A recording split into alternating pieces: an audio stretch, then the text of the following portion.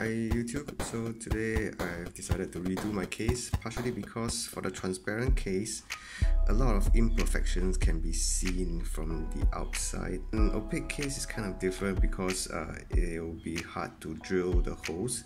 So I'll be sharing with you a template that I did. So this is the inside and this is the outside. So you just have to fold it and then you sort of place it on top of your case and you try to align. So when you finish aligning, then you paste it firmly, and on the other side you'll be able to drill in the holes, the first few holes. I did a little cut right at the bottom right and the top left, so just to make sure that actually these two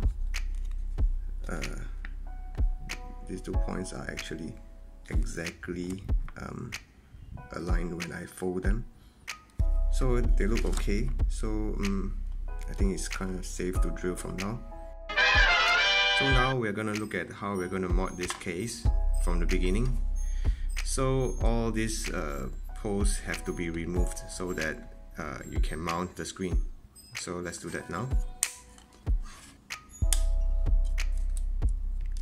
So you roughly know, where this ends. Okay, and here goes.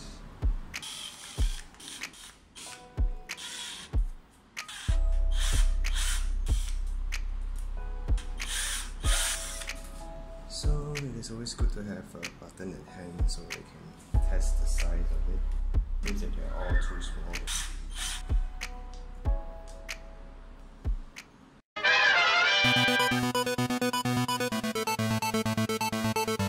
So you can see that I've done like a line of perforation over here. So sometimes from the back it might look like it is still a little bit far from the edge, but if you look at the same hole, it is already almost touching. So just take note, do not follow this line as your guide, do not follow. So later with my Dremel I will be able to just go through all this and then I will be filing from the front.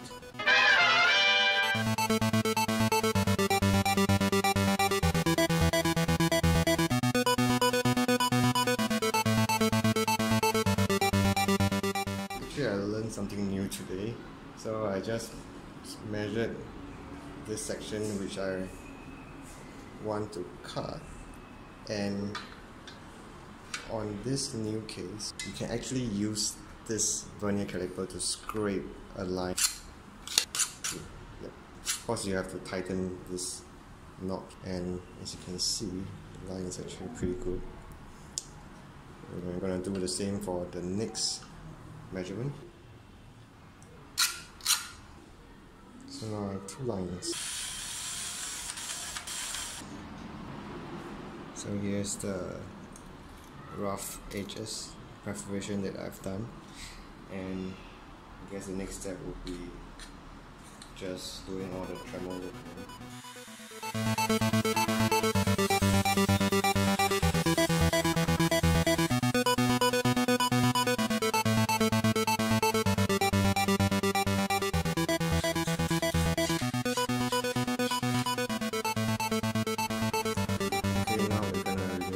This part and this part, the inside part of the case.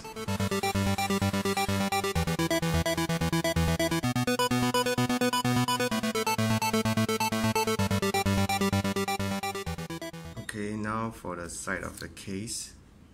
So I've joined it up together first, and let me focus this. Okay, so just paste a row of masking tape, and for the rightmost extreme end, okay, this is where your Raspberry Pi will protrude out here. So the rightmost extreme end is one notch of this rivet plastic, and I just paste this masking tape over it, and then just because I'm gonna have to do it separately, I just gonna have to cut it like this. Okay, so you realize I'm measuring this from there's a lip here, right? There's a lip here. Let's make a mark. Let's make sure that you are measuring from the correct lip. Okay, and press. You'll be a little. Yep. Okay. For the top part is about where the end of the contrast lip is. A few last things that has to go. This port is for the new power button, so this top lip has to go, and this side has to go all the way to the end. For the SD card slot, the SD card slot is slightly a few below this section. It's about 3.4. Light scratch, you can see. Yep, it's a light scratch on the top. And then the internal allowance I gave for this, 3.6. So 3.4 plus 3.6 equals 7. So let's do this. So 7 is our bottom allowance. I think that's enough. That's probably enough allowance. So I'm gonna mark this out clearer with a black marker. This is the part that we're gonna remove.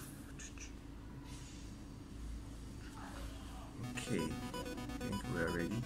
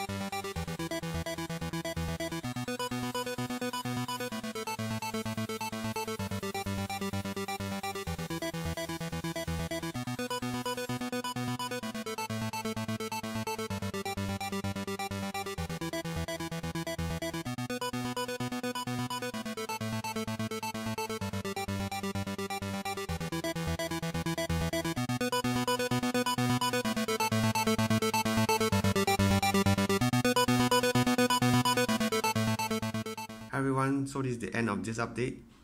On my next video, I'll be sharing with you how to do the final assembly process.